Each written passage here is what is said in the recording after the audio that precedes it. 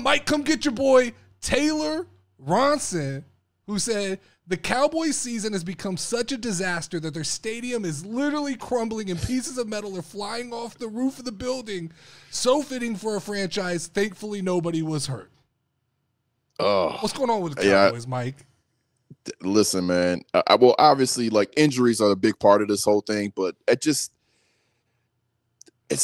what they do. It's just what they do. Like, you can never give them a high and expect them to hit that high. Like, you can't do it, right? Like, every season, they should be in the mix.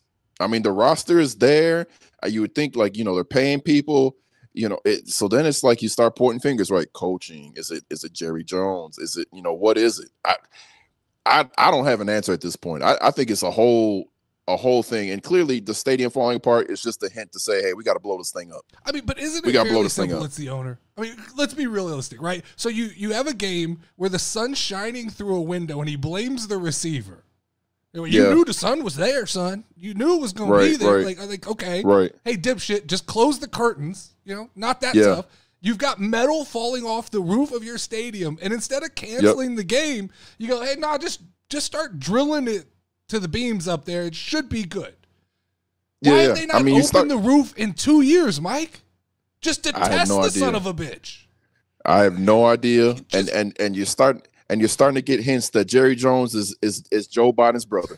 Dude, you're starting losing it. You're starting to get hints of that. You're starting to get hints of that.